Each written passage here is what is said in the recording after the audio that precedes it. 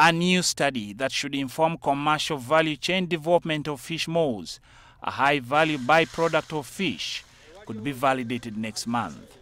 Produce the guidelines for extraction, trading, and processing of fish maw, so that it can guide our national institutions in processing. The report from the consultant has been shared with us. We are reviewing it. It is going to be validated at the regional level and then finalized for sharing with the partner states. Since 2015, there is increased export of fish maws out of Uganda, a byproduct which is a dry swim bladder of fish with strong value demand in the Asian market, used mainly in processing medicines and luxurious food. So we are interested in fish because fish, you don't give mulch.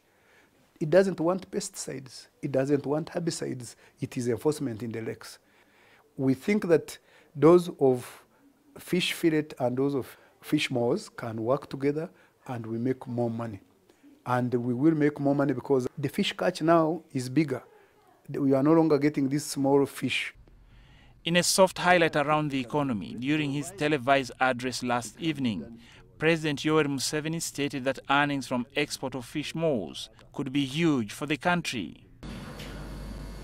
For us, from the Enuni of the Onairo patch, we can get $156 billion, more money than all the money Saudi Arabia gets from oil.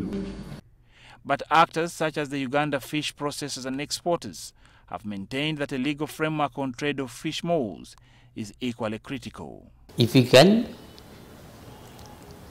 get a proper guideline on that fish maws, the challenge is that we are unable to export fish maws directly to China even today because the channel is not being formalized.